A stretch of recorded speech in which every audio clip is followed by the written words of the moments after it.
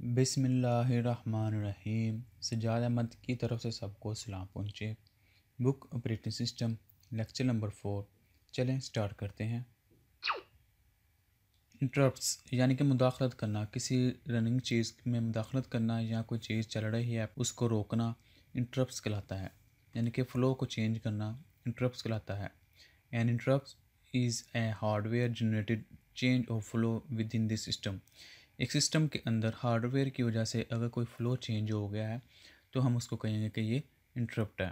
اب انٹرپٹ کو ہینڈل کرتا ہے N interrupt handler deal with the causes of the interrupt. تو اس سسٹم کے اندر ایک انٹرپٹ ہینڈلر ہوتا ہے جو کہ انٹرپٹس کو ہینڈل کرتا ہے۔ کامن فنکشنز آف انٹرپٹس، کسی بھی انٹرپٹس ہونے کے لیے کون سے کامنلی فنکشن دیکھے جاتے ہیں کہ یہ فنکشن ہو تو ہم کہیں گے کہ یہ انٹرپٹ ہے یا یہ فنکشن انٹرپٹس کی علامت ہے یا انٹرپٹس یہ والے کام کرتا ہے۔ When interrupts occur, the control is transferred to the interrupt services routine۔ جیسے ہی کوئی انٹرپٹ اکر ہوتا ہے یعنی کہ سی پی یو کوئی کام کر رہا ہے اپنا، تو اس کو جیسے ہی کوئی نئی کمانڈ ملی ہے وہ ایک انٹرپٹ ہوگا۔ فار ایگزامپل اس کی ایگزامپل میں آپ کو اس طرح دکھا سکتا ہوں۔ اگر کوئی پروگرام انسٹال ہو رہا ہے، وہ انسٹالیشن کے فیس میں ہے، تو ہم نے ایک نئی کمانڈ دے دی کہ ویڈیو اوپن کر دو، یعنی کہ کسی ویڈیو کے اوپر ہم نے ڈبل کلک کیا تو وہ پلے ہونا شروع ہو جائے گی۔ تو ڈبل کلک کرنے کے اور پلے ہونے کے درمیان کچھ ٹائم لگے گا۔ یہ کیا چیز ہے کہ جیسے ہی سی پی یو جو ہے انسٹالیشن کر رہا تھا اس کو نئی انٹرپٹ ملی ہارڈ ویئر کی وجہ سے، یعنی کہ ہم نے ہارڈ ویئر کے ذریعے اس کو انٹرپٹ دی۔ ہو سکتا ہے ہم نے وہ کی بورڈ کے کسی کی کو پریس کر کے ہم نے انٹر کر کے اس کو ویڈیو کو پلے کیا، یا پھر ہم نے ماؤس کے ذریعے ڈبل کلک کر کے اس کو انٹرپٹ کیا، یعنی کہ سی پی یو کام کر رہا تھا تو ہم نے اس کو انٹرپٹ کیا کہ تم یہ کام چھوڑ کے ہمارا یہ کام کرو، ویڈیو پلے کر دو۔ ہو سکتا ہے ویڈیو پلے کرتے کرتے ہم اس کو نئی انٹرپٹ دے دیں کہ ہم ویڈیو چھوڑ کے اس سے پہلے ہمیں پی ڈی ایف کی فائل اوپن کر کے دے دو۔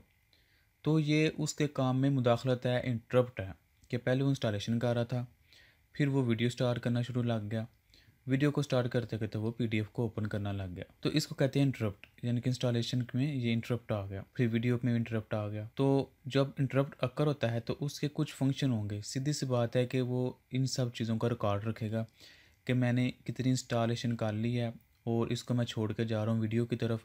پھر ویڈیو سٹارٹ کرتے ہوئے وہ دیکھے گا کہ میں نے کتنی دیر تک ویڈیو اوپن کرنی تھی، اس کی ٹائمنگ ہر چیز اس کی اپنا ریکارڈ رکھے گا، اور پھر پی ڈی ایف کی طرف چلا جائے گا۔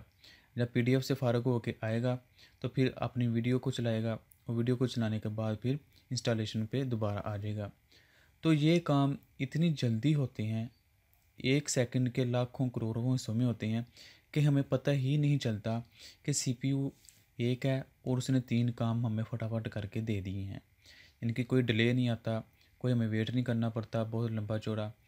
تو سی پی یو اتنی تیزی سے کام کرتا ہے تو ہمیں پتہ نہیں چلتا کہ وہ ادھر سے ادھر ہو کے پھر واپس بھی چلا جاتا ہے۔ تو یہ چیزیں جو ہیں، یہ ہر چیز کا ریکارڈ رکھنا، کہاں سے انٹرپٹ میں نے چھوڑا ہے، کہاں سے انٹرپٹ سٹارٹ کرنا ہے، تو یہ تمام فنکشن ہے انٹرپٹ کے۔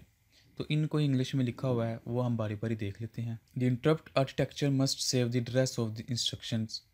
جو بھی انسٹرکشن آئی ہیں ان کا ایڈریس اس نے ضرور سیو کر کے رکھنا۔ ظاہر سی بات ہے کہ بعد میں اس کو ضرورت پڑے گی کہ میں نے کس ایڈریس پہ کام کرنا ہے۔ Incoming interrupts must be disable, یعنی کہ کوئی نئی انٹرپٹس آ رہی ہے تو وہ پہلے مسٹ بھی ہے کہ وہ ڈسیبل ہو۔ اس کی وجہ کیا ہے؟ If there is interrupt currently being process there is a prevent interrupts from being lost of the over written by the newly arriving interrupt. تو کہہ رہا ہے کہ اگر آلریڈی کوئی چیز انٹرپٹ ہوئی ہے تو اس کے لیے ضروری ہے کہ پہلے وہ ہو تو پھر نئی آنے والی ہے جو انٹرپٹ وہ کام کرے۔ سیدھی سی بات ہے، جیسے ہم نارملی کسی بھی چیز کا ریکارڈ رکھتے ہیں تو ہم پہلے کہتے ہیں کہ پہلے جو چیز رننگ میں ہے وہ کمپلیٹ ہو جائے تو پھر نئی چیز کو ہم انٹر دیں گے۔ N interrupt is generally caused by the hard where devices. Normally جو انٹرپٹ ہوتا ہے وہ ہارڈ ویئر ڈیوائسز کے ذریعے ہوتا ہے۔ A trap is a soft where generated interrupt, اور اگر کسی سافٹ ویئر کی وجہ سے کوئی انٹرپٹ جنریٹ ہوتا ہے، فار ایگزامپل ہم کوئی انسٹالیشن کر رہے ہیں تو اس کے اندر کوئی بگ آ گیا، ایرر آ گیا، یا ایک چیز ہم نے اوپن کی اور ساتھ ہی ہم نے اس کو کلوز بھی کر دیا، تو ہو سکتا ہے اس کے درمیان کچھ ڈیلے آ جائے، تو وہ سافٹ ویئر کا مسئلہ ہو سکتا ہے۔ تو اس کے درمیان جتنی بھی سافٹ ویئر کے ریلیٹڈ انٹرپٹس آتی ہیں ہم اس کو ٹریپ کہتے ہیں۔ The operating system must preserve this state of the CPU by storing the content of the registers and the program counter. The operating system must determine which type of interrupts had occurred. तो इन सब चीज़ों को record करना और उनका तमाम data रखना कि कौन सी इंटरप्ट हुई है, किस टाइम पे हुई है, किस ने इंटरप्ट की है, ये सब चीज़ें ऑपरेटिंग सिस्टम हैंडल करता है। The operating system must provide A segment of code that specify what action is to be taken in the event of the interrupt. तो इसी तरह ऑपरेटिंग सिस्टम ये ध्यान रखता है कि कौन सा काम मैंने करना है जैसे ही कोई इंटरप्ट का इवेंट अकर होता है। तो यानी कि अगर कोई इंटरप्ट होती है तो उसके मतलब जितनी भी चीज़ें हैं उन सब का रिकॉर्ड रखना भी, और इंटरप्ट क्या है ये आपको बता दिया है कि अगर कोई काम हो रहा है तो उस काम को छुड़वा के नया काम करवाना इंटरप्ट कहलाता है।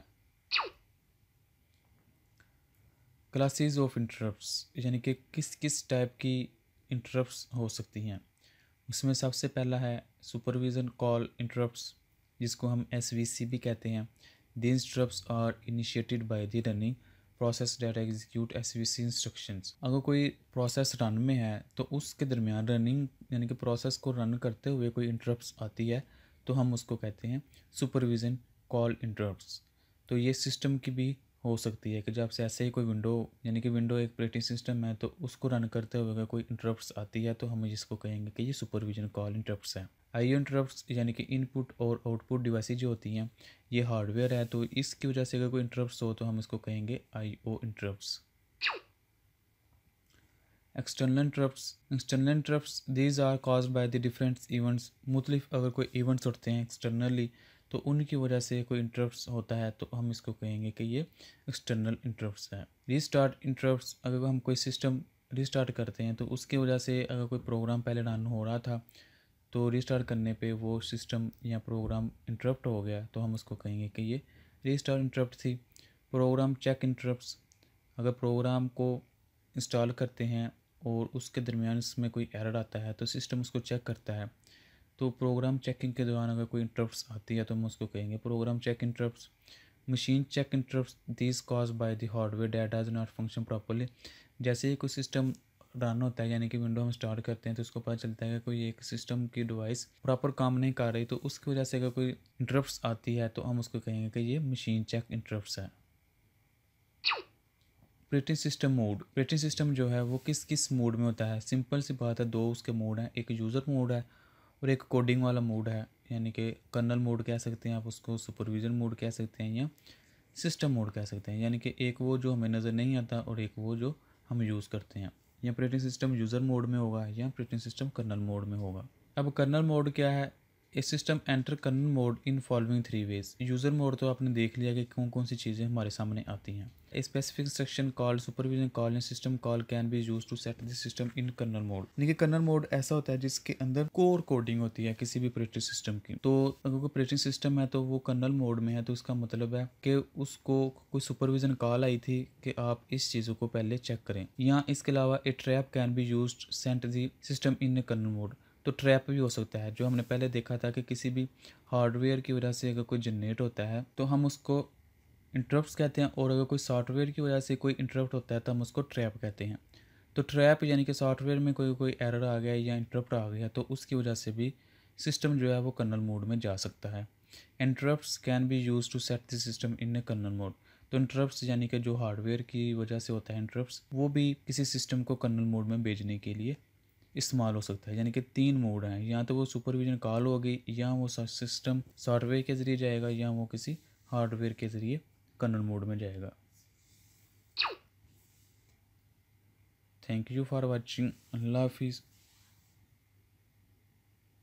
अगर कोई क्वेश्चन है कंप्यूटर साइंस के मुतल्लिक वो पूछे, चैनल को सब्सक्राइब करें और इस वीडियो को अपनी क्लास वालों के साथ शेयर करें।